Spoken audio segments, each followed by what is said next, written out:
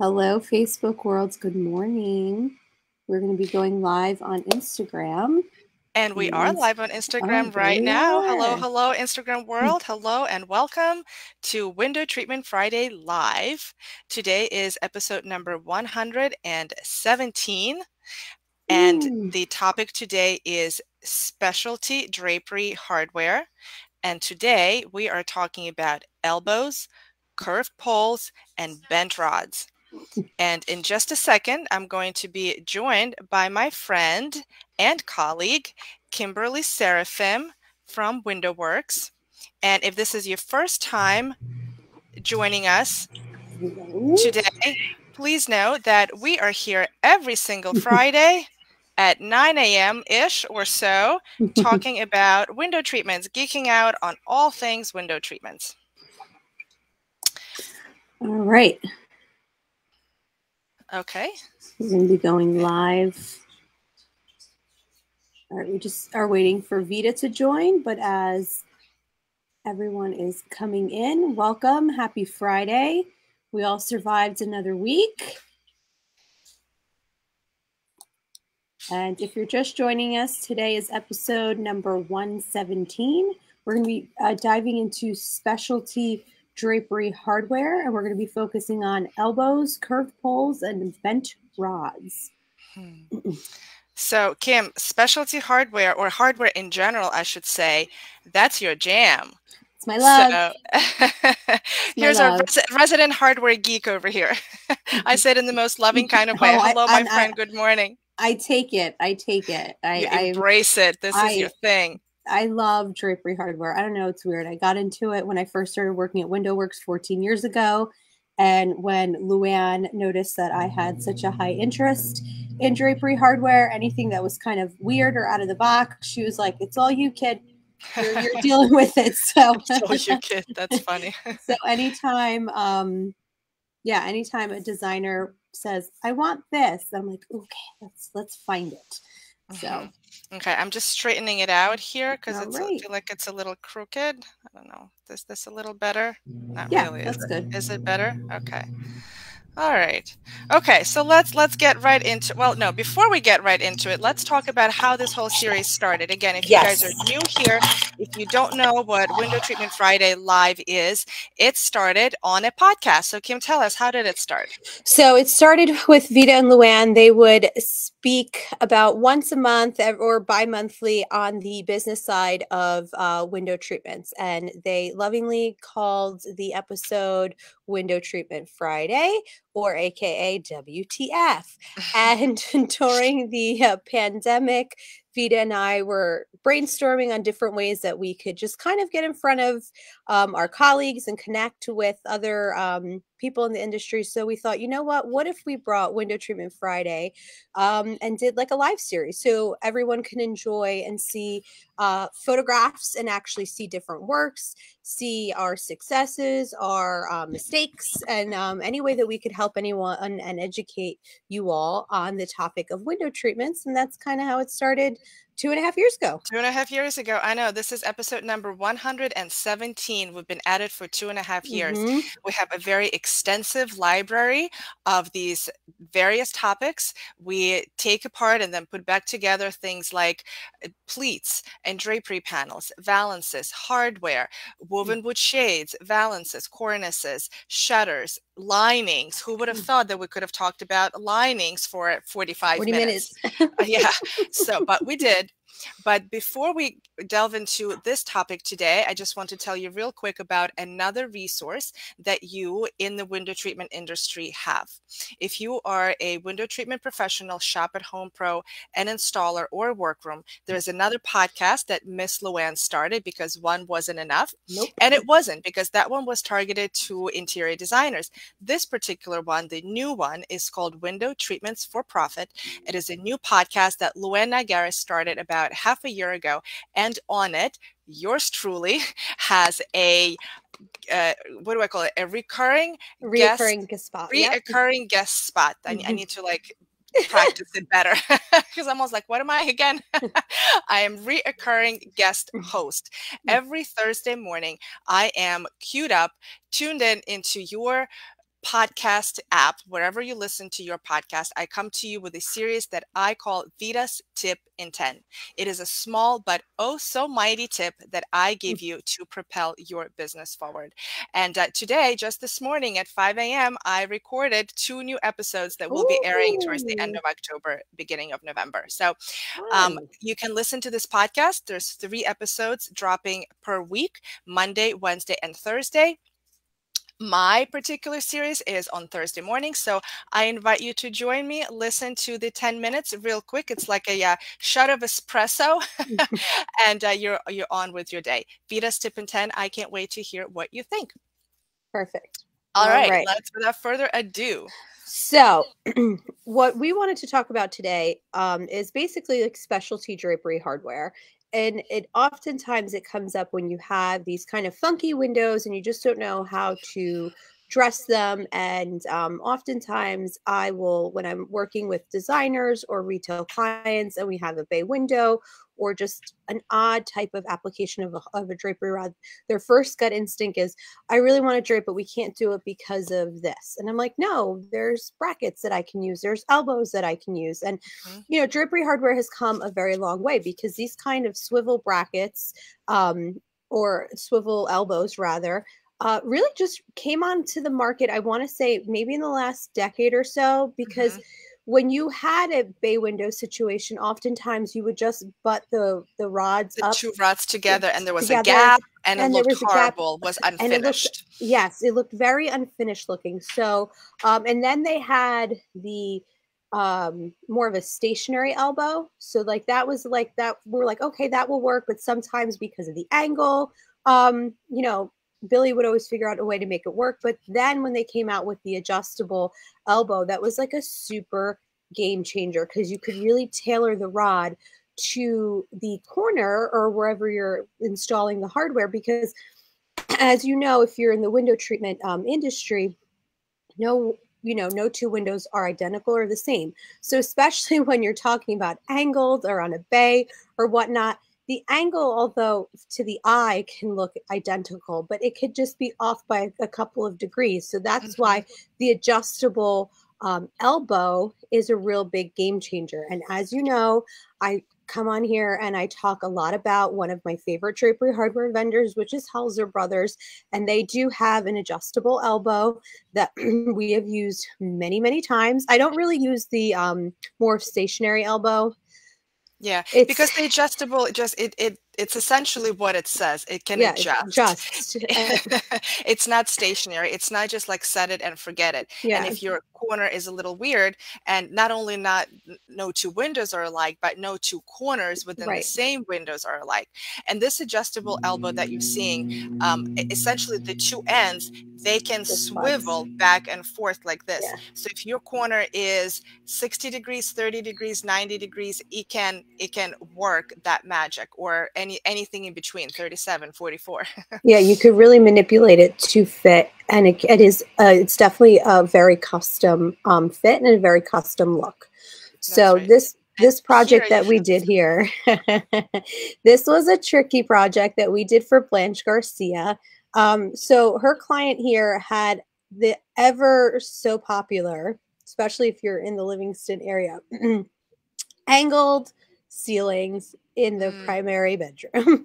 So what was really cool here was that she brought the wallpaper all the way up to brought it up on the angle and painted the ceiling a really deep dark color. But when it came to the drapes, the clients were really adamant about having blackout. And although the window, what you're seeing here, the window wasn't that big of a window, but if we were to put the drape just on the sides, you're going to get light bleed. You're going to get light bleed that comes over the top. So we came up with this. Now, what we did here were decorative traversing tracks. So you can see them. And we did it with a ceiling clip. So it's a flat clip that gets a flat bracket that gets mounted to the ceiling and the rod gets clicked into it. So there is no gap between the top of the ceiling and the ceiling and the top of the rod. And so this is the first time we ever actually did something like this. So And then what we had to do was use the elbows to really get that curve. So, but the center rod there, what you're seeing, the drape actually traverses there. The drapes on the side do not traverse. They're more of like a stationary application because they are on the angle. It was more for the look because the client wanted that like cozy hotel wall-to-wall drapery type of look. And so this is how we were able to achieve that. Kim, I have so many questions. I'll try to contain myself. Okay, so the top rod is a traverse rod, so it's not a rod and rings. Did I get that right? That the whole thing is traverse. The whole thing is traverse. The whole thing is traverse. So the bracket, the wall-mounted bracket that creates no gap between the rod and the ceiling. It's actually not it's not wall mounted, it's ceiling mounted. So everything I meant ceiling mounted bracket, but there's no gap between the ceiling and the rod. So it looks even like a 1/4 of an inch, an 1/8 of an inch. It's what happens is because if you're looking at a decorative traversing rod, you have like the track on the bottom where the carriers go in, and then you have the track on the top where the bracket clicks into. So it's probably like an 1/8 of an inch. Okay. But it's so flush. Right. I'm being super minute here. Just yeah. It's not like, because again, back in the day, we weren't given with the decorative hardware, we weren't given that small flush option. It was always like that drop down bracket with that stem, and the stem was about 1 inch, and you had the plate and it was ugly, and it's like, who wants to do that? So when they came out with this type of bracket, it really was a game changer. Now, when you're dealing with elbows, the most important thing to think about is there's an elbow that fits a decorative traverse rod, and then an elbow, different type of elbow that fits your just standard hollow metal pole. So no two elbows are the same because the connections are different. So learn that the hard way once, where you ordered the wrong elbow and Billy goes to put it up and it didn't fit. So especially when we were new to elbows. So you have to kind of keep that in mind. It's no different than certain brackets. You could use certain brackets with certain types of rods and so on and so forth. It's the same thing with elbows. So that you have to just make sure that it is an elbow for a decorative traversing rod, which is what we used here. Because if we wanted to do a rod with rings, but then had to use a traversing rod on the side, it wouldn't have worked. That's right. And because there's no elbow that can house a traversing rod on one side and a regular rod on the other side. There's no elbow that has two different connections. The elbow has the same connection. So it has to be the same uniform rod on both sides. Right. And then not only that, then you would have the angled panels on the sides closer to the rod. And then the actual functioning panels that then drop down between, and you have that space between the ring and the top of the drape. So for this, since blackout was very important, we decided to go with the traversing system again, because also when you're dealing with angles, that's the best way to go, because you're able to really get the drape in place on an angled rod with a traversing rod. And so this is a picture of what the drape looks like opened, and then we have a picture of what it looks like closed. So you can really see here, you get that really cozy look. And the customer was super happy with the way that this turned out. It was one of the first times we ever did something like this, and we're like, you know what, we're just going to try it. We're going to see. Yeah, it's quite a feat, right? And so, okay, how did you make the two side rods? How did you make those pleats stationary? Well, how did they not move? Did you put a little set screw inside the rod? So when you're dealing with traversing rods, they have these things called locks. So we just put a lock after every carrier. So then that way every day. So then that way it doesn't move. Yeah, Billy likes to, and especially when we're doing decorative, actual operable functional panels. If I don't order locks, I get in big trouble. I get yelled at. So I always order extra. So he even has some for his little, backup bins, his backup bins. But it's just he puts in a lock, because then that way, and then also there's different locks There's a lock for ripple fold. There's a different lock for pinch pleat. I have never ordered a traversing rod lock in the Oh yeah. 17 years I've been doing business. No, See, you guys, you learn something new every yeah, single day. it just he likes it because it gives it stability, and then especially if it's a stationary panel where the client's like, I don't want people to have the ability to move it. Right. So I just want you to dress it into your thing. We actually have our stationary panels here locked. And when I Uh-huh. go to see people like move our drapes, I'm like, please don't. They're not going Yeah. to move. Yeah.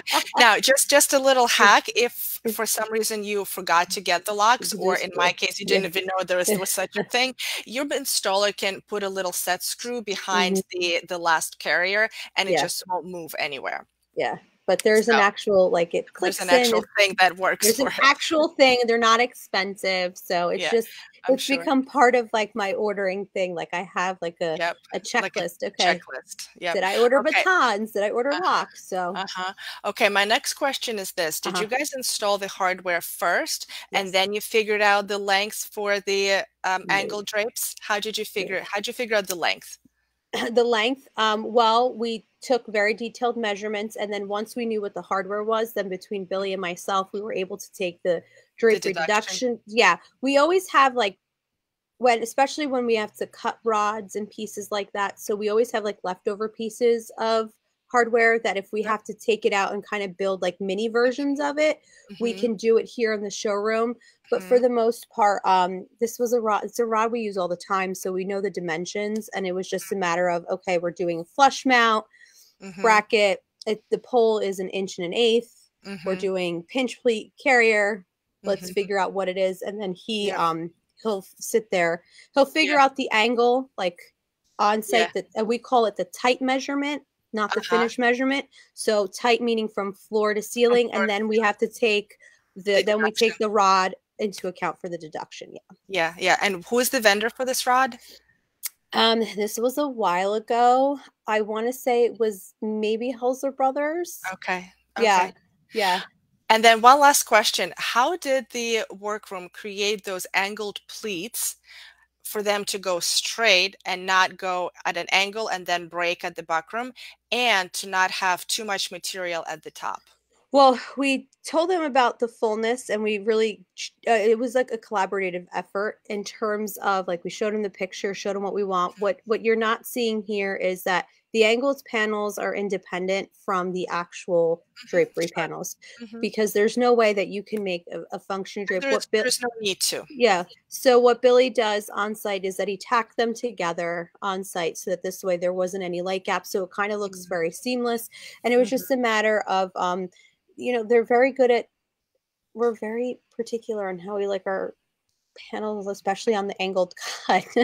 So it was definitely a conversation between Blanche and us on what the look was that she wanted to achieve. So she wanted them to be more on the straight side, so that this way when they were closed, it kind of just all looked very seamless. It looks beautiful, totally seamless, totally that it looks up like an upscale hotel. Yeah, and that's exactly the look that the client was going for. And perfect. Between everything else, we were just so happy that we were able to execute it for Blanche and her team. Nicely done. All right, quick commercial break we have for you here. I know we are, a couple weeks away from Halloween, and things are starting to get a little cold, but it's never too late to start thinking about if you want to shade your patio, especially if you're thinking that it's potentially a project that you want to do next year. Head on over to WindowWorks, because we have a free buying guide when it comes to awnings. It's 5 mistakes you wanted to avoid when buying a quality awning, because it is an investment in your home. And so if we can help guide you in any way, download your free copy today. Cool. All right. So the next specialty rod that I want to talk about is a curved rod. So this particular one is a metal curved rod. The vendor, our preferred vendor for these, has been United Supply, and it's called United Supply Curtain Company, or Curtain Rod Company, or Rod Company, or Hardware Company. The United Supply will get you there. They have several collections. This particular collection is called Select Metals. And we have recently done a very interesting, very cool project where we had a big bow window. So essentially where you use these is on a bow window. So if the adjustable elbow bracket you can use on an angled window, the one that Kim just showed, or a regular bay window. If you have a big bow window, you want to curve your rod. So here is a stock picture of what they feature in their catalog. And this is how it came out in real life. So you can see this was a huge window. This is a home in Huntington Valley. And Huntington Valley is an area outside of Philadelphia. And this was for one of the owners of Omnia Architecture Group, which is an architecture group with which we have done several projects. And this was for their personal home. So during the pandemic, this room, which used to serve as a pool room or billiard room, but during the pandemic, the owner of Omnia Architects decided to use it as an office, with the desk, of course, the computer facing that bow window. And so when he is on the Zoom calls, he was completely washed out and blown out, and nobody could see anything. So they decided to put these beautiful curtains in the back so they can create the backdrop and a little bit of the drama. So this is what it would look like. You can even see a little bit of that billiard table that's still set there in the room, along with the desk that wasn't here for the picture time, but was there when we're talking about it and specifying the project. So the rod that we used, I'll go back to this picture, is a traverse rod, which means that it is a functional rod, which is what you see in the back, but it is covered with the metal decorative fascia. So instead of seeing just a basic commercial white rod that you get from usually a Kirsch catalog, so any kind of Architrac or any kind of basic traverse functional rod, in the last 10 years or so, to Kim's point, maybe even a little bit more for these fascias, our vendors have come up with a way to decorate or make it a little bit prettier, a little bit more attractive by creating this fascia. This metal, the fascias come either in metal or in faux wood or wood, and they also come in a half round look, which is what you're seeing here. They also recently have started coming in a square and rectangular kind of look for more kind of modern contemporary application. So when we did this project, we actually had to create a template. So not only did we measure it really, really well, but we had to create a whole template and send it to our vendor. Another thing that we had to do, so if you are faced with a situation where you're measuring for a bow window and a bow rod, you need to take the measurement from the very left tip of the window to the very right tip of the window. So have that straight measurement. And then in the center of that straight measurement, you need to do the depth. So from this straight measure down to the bay of the window, along with an actual template of the whole thing. So these are the types of measurements you want to make sure that you take. First, you want to make sure that you have the project, that the customer agrees to the look, the feel, the budget, and then when everything is approved and a go, then you want to go ahead and take all of those measurements. Okay, so we've also just recently installed this same exact rod. So I have a couple of questions here. What is your bracket situation that's going on here? Because what I'm looking at here is, and it's hard to tell from the picture, what was your distance between the top of the window and that kind of soffit area? So was this, did you use the standard bracket with that, 2.5-inch black plate, or did we do more of like was it like a ceiling mounted application? So you can ceiling mount this rod because of the round fascia. The fascia comes up above the rod, the actual track, I should say. So the bracket is not deep enough to go straight to the ceiling. Right. We have to mount it. We have to mount it to the wall. Okay. In this application, in this instance, we did mount it to the wall. However, we didn't use these decorative brackets that you're seeing here with the round plate, because that round plate would have created too much of a gap between the ceiling and the top of the rod, because the bracket the top of the round part of the bracket sits higher by like an inch or so-ish, like an inch and a half, yeah. higher than the top of the rod. And we wanted the rod to be as close to the ceiling as possible. So there's another bracket that is just like your regular L bracket, so it's straight, with the same type of mechanism right here. It's called a stirrup that goes inside the track and holds it in place. Okay. Okay. And then did we do cord draw or baton draw for this one? This was cord draw. Okay. Yep, I think it was on the right or on the left. I don't remember, but you can do it on either way. Oh, and another thing in terms of shipping, this rod was spliced in the center. So because otherwise it would have been too big to ship, too big to transport. They would have had to crate it and do all sorts of crazy things. So this was spliced, meaning that it's cut in the center and just kind of like put together like this. So it saved a lot on shipping and handling. Yeah. Before you could splice these, we had one that we had to have sent to us this was years ago. It was one of Luann's projects and it had to be created here. And when it got here, it looked like Noah's Ark, the way it was.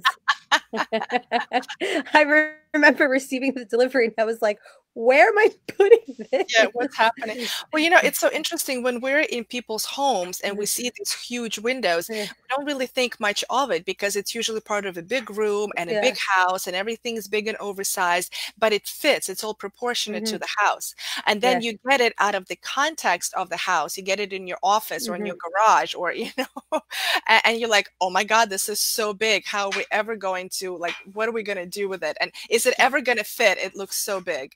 Yeah, yeah. I mean, I know that when we did this rod this past spring, even the way that we spliced ours, and ours was about 12 feet, so it was about 144 inches around. Even the way that came shipped, it was really like in a funky box and everything else. And it was just, we treated it like a child. We're like, nobody go near it. Don't breathe on it. Don't do like, we're just like kept it blocked off downstairs. Because it was such a specialty thing that we had to wait a while for. So, yeah, but this is nicely done. Things that we do. Rita. Yeah. Thank you. Okay, so if you are new to window treatments and you're really getting started, whether it's a project for your home or you're an interior designer that's just wanting to add window treatments to your roster of what you offer and you don't know where to start, head on over to windowworksnj.com. We have a free ebook that Luann wrote.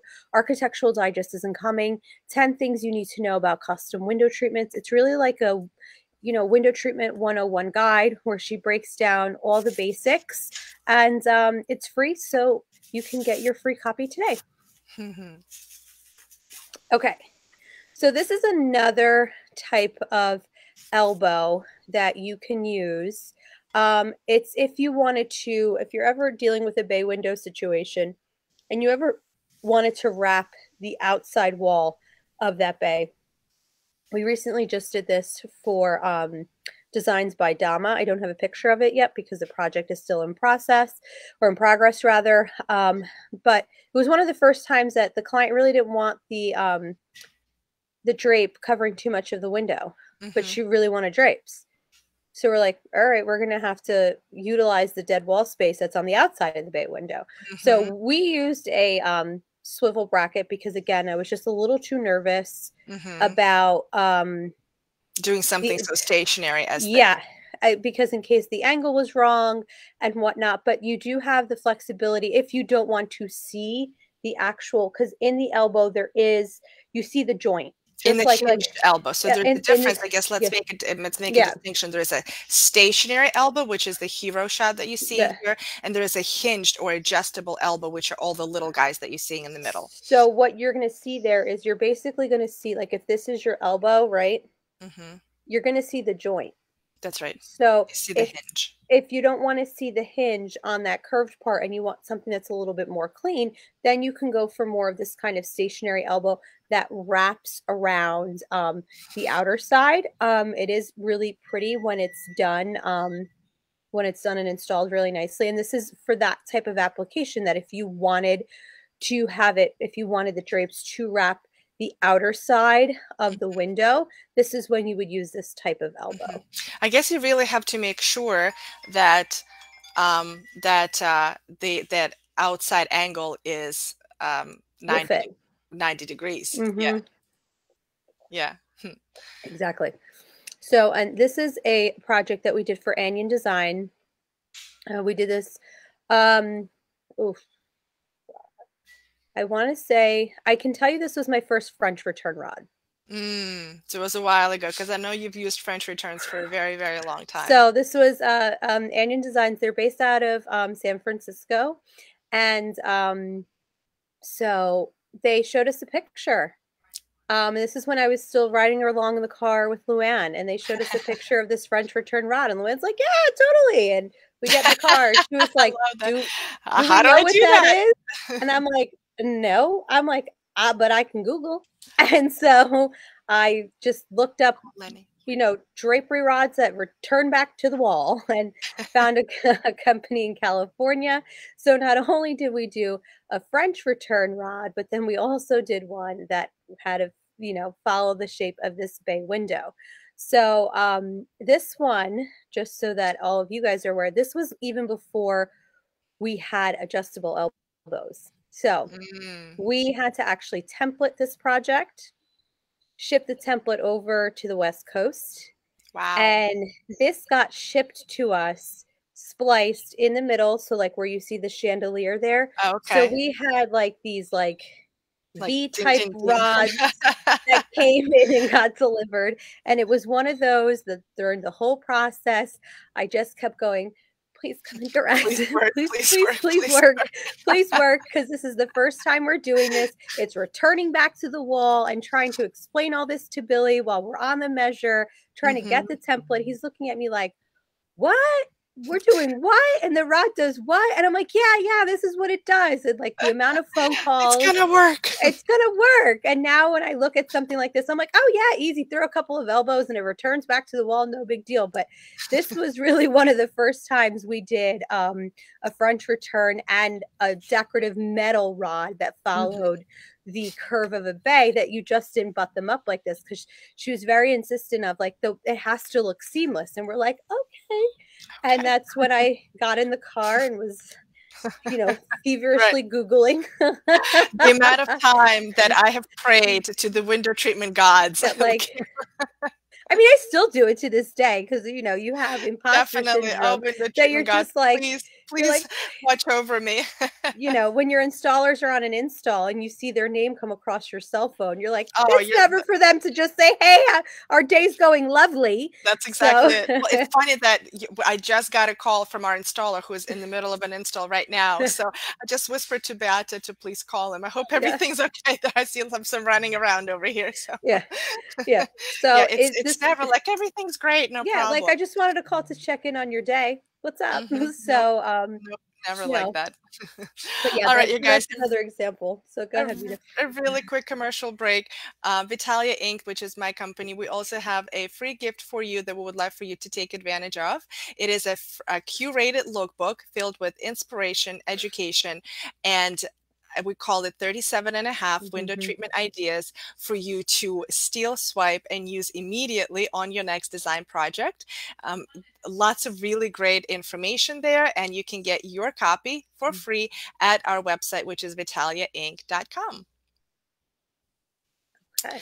So, actually, something that we also wanted to show you guys, not necessarily a project that either Kim or I did, but is a really cool thing that we found by a project done by Fiona Duke Interiors. And this is a rod done by the Bradley Collection. It is a double rod. So you can see here before the curtains were hung, you see the double bracket, and you see how the whole rod, the way I see it, is that it's done as a one continuous rod. So I don't see an elbow bracket, I don't see a hinged bracket. I believe that they truly templated it, and that's how the rods were made. And to do it for a double rod, which means that you have to take proper deductions.